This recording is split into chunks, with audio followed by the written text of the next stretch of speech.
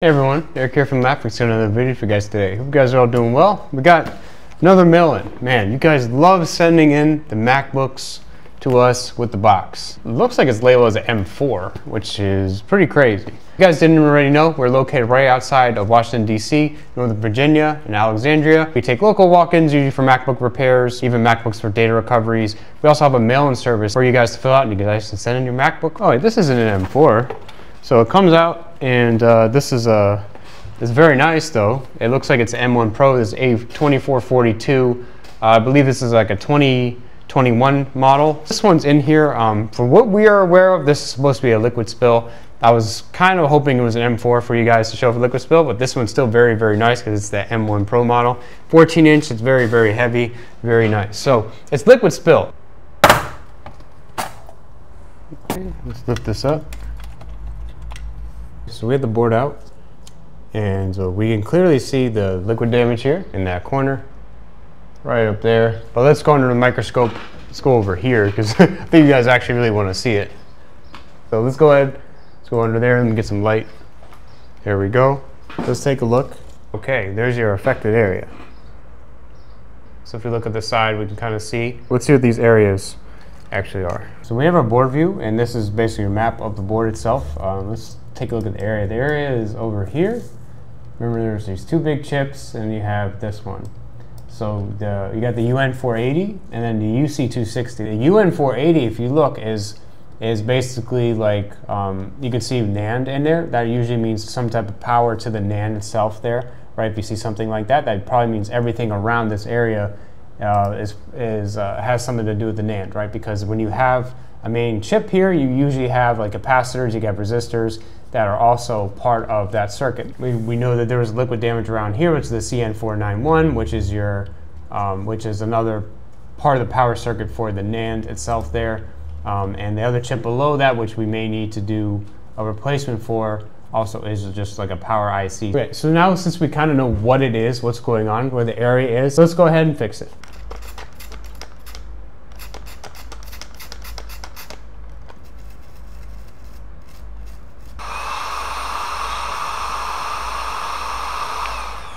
So this resistor actually looks to be okay.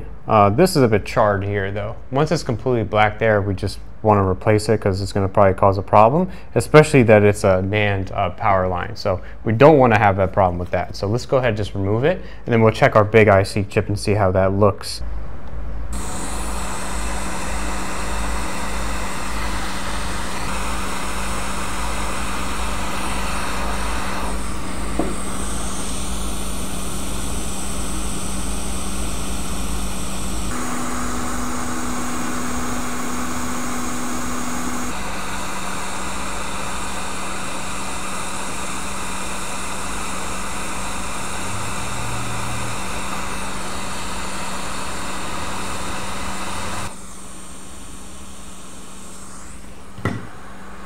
So if we look at this chip, we can see the pads all on the one side very well, but on that other top side, we only see one sticking out. So this one we definitely need to replace.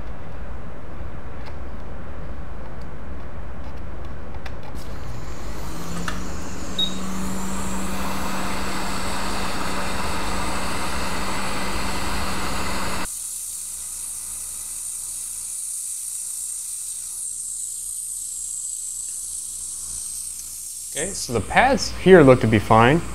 Let's flip this over. Let's see. Oops. Let's just flip it over and see. So this actually looks okay. Maybe just some of the pads were a little bit damaged, but even doing the hot air and flux looked to be okay there. We can still replace it with another one anyways.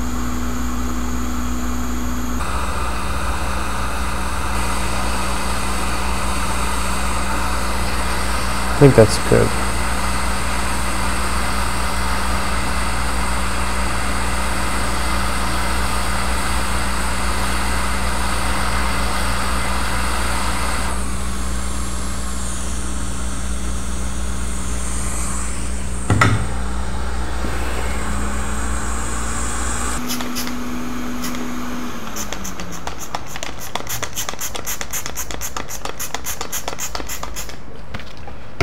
We got a little bit over here. We'll check it because we replaced what we needed to replace.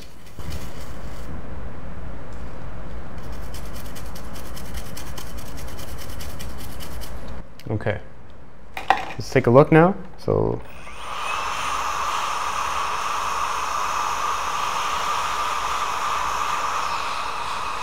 all right, good as new, right? Looks good. We fixed it. So let's go ahead and test it. Everything at least plugged away. It's not screwed, but that's the whole point. So let's turn it on. It shouldn't turn on until I give it power for the first time.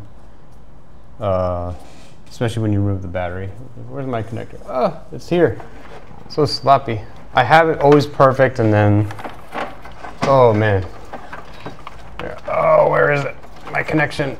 There we go. Okay, here we go. So I have my MagSafe. Let's plug in the MagSafe. Make sure power's on. Okay, we got the MagSafe light. And oh, we're hit right with restore. Oh man. So this is, looks like there's a firmware issue. Now, we hope that there isn't an actual problem with the SSD. See if I can get to like a recovery mode. Otherwise, we could just do like, you just do a DFU mode. Oh, it goes right away again. So it's going to restore every time. I tried a few things and it'll always go to restore mode. Looks like it's holding a charge there, which is good. So when you have liquid damage like this, and you also have a device, especially the Apple Silicon or any of the ones that are usually from 2018 and a little bit newer, they have a security chip that's on there. So it's firmware. If some type of NAND got impacted, if it thinks there's no operating system or anything else happens, you can get something like this. And this is, we would need to do a firmware restore on it. We have an in-depth video on how to do this type of work for restore mode. Two different methods for it. We're just, the customer isn't concerned about the data, so if we need to wipe it, we're fine to wipe that. We're just gonna make sure power's on and works. So the prompt pretty much tells us what to do. You have to go to the website and it gives you instructions. It's pretty much like you have to connect another MacBook to it, and you're going to be restoring a whole firmware back to the device. Now this method does wipe the whole data, but it is a method to ensure that it's going to power on and work properly. So it finished here. It told me on the other screen to disconnect Mac, so it looks like we're good. Okay, and it's like a brand new computer. Hello!